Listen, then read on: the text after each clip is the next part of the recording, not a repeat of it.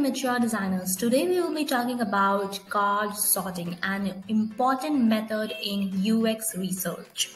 So what is exactly card sorting? Card sorting helps to know users' mental model. It helps us to know how the user is thinking when he is on your website or your application. It helps us to know where the user is believing that he will find something that he is searching for.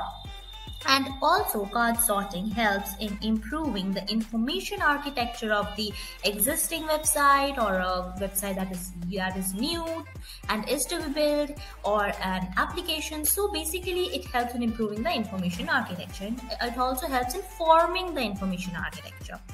So this is all about card sorting, and it is very important method. Next comes the different types of card sorting.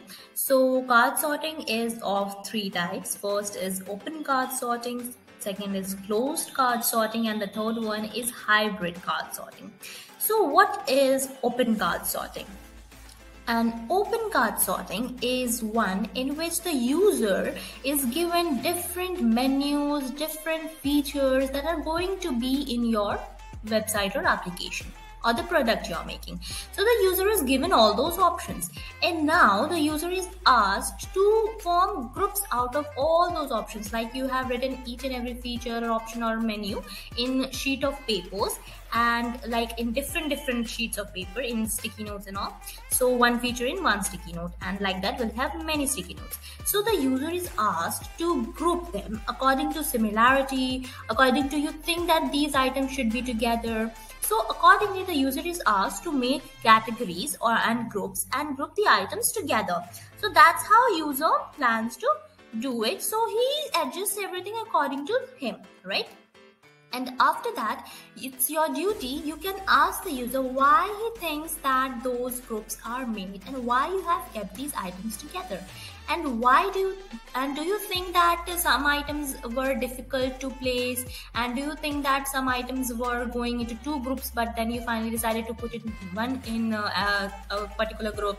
Or it might be that some items are just left and they are not ungrouped.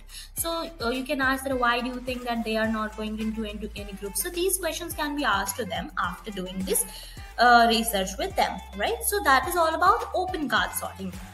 Now next it comes to closed card sorting. Now what is closed card sorting? In this process, some categories are pre-made by you, and the user is asked to categorize all those sticky notes put those sticky notes into those categories which are already made by you, right?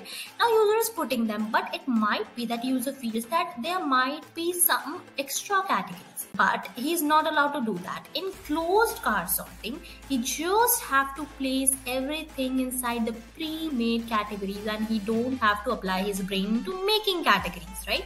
So he'll have to place those categories. That's all about closed card sorting. Now the third one is hybrid card sorting. In this, you give some flexibility to the user that he can also make groups.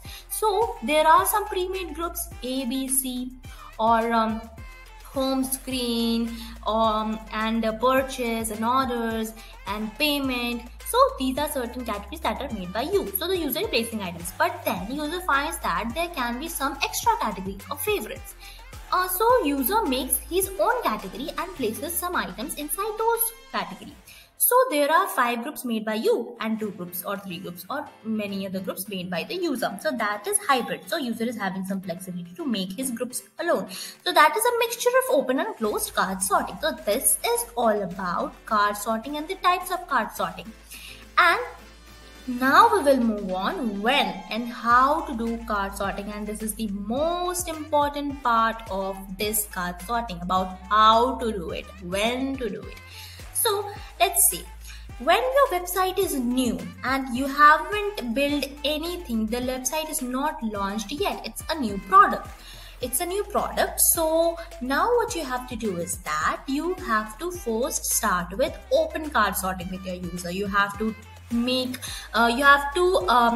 ask 5, 6 or maybe 10 users, and then you have to do this particular research. So what you have to do is that you have to ask your users to start with open card sorting.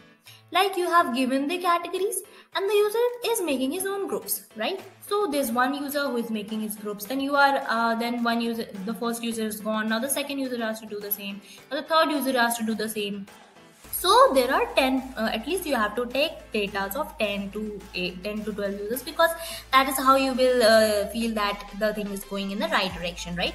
So after doing open card sorting, the user is asked to do closed card sorting, right? So when the categories are already made, now again after doing this, then again you have to only ask the other user, some other user. Now you will give those categories which were made by the previous user to the other user, right? And those pre-made categories, and then the user will only put items into those groups. So that is closed card sorting. So start with open card sorting, do closed card sorting with other user, and then you can do tree testing. Now what is tree testing? I will be explaining tree testing in other videos, so you can watch my video about tree testing as well. So that's how you do card sorting for new website. Now what about current website, a website which is live? How to do that card sorting into this? So what you do is you first start with tree testing. After doing tree testing, you will see if the results are not good and you find that some changes are needed to be made. So now you will take users and you will ask them to do card sorting, right? So you will do card sorting, and then you will refine the information architecture according to the new card sorting, and then again do the tree testing.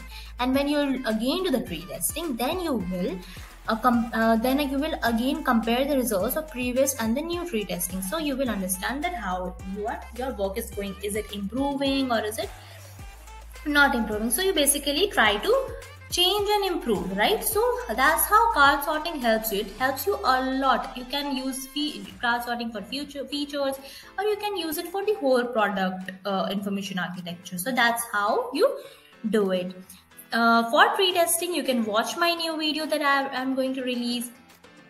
So that is all about card sorting. Thank you. Please like the video, subscribe the channel.